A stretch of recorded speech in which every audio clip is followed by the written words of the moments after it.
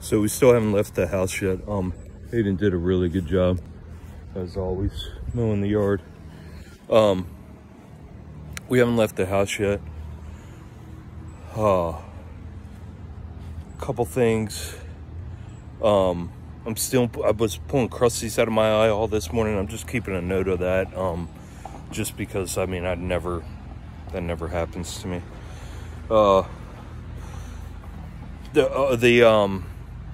I started getting electrical. Hey, Mama, come on. I started getting electrical pulses again. They're not bad, but you know, I'm noticing them.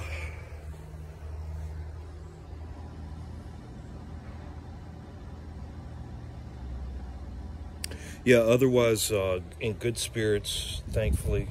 Man, when you're on a burnout, guys, and when you're on a fucking burnout, man,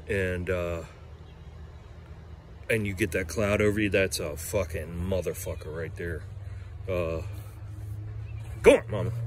Come on. Get. She'll sit here and fucking meow right at my goddamn ass.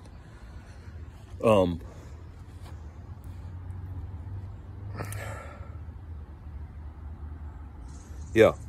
So, you know, my spirits are up, and that makes such a difference, man.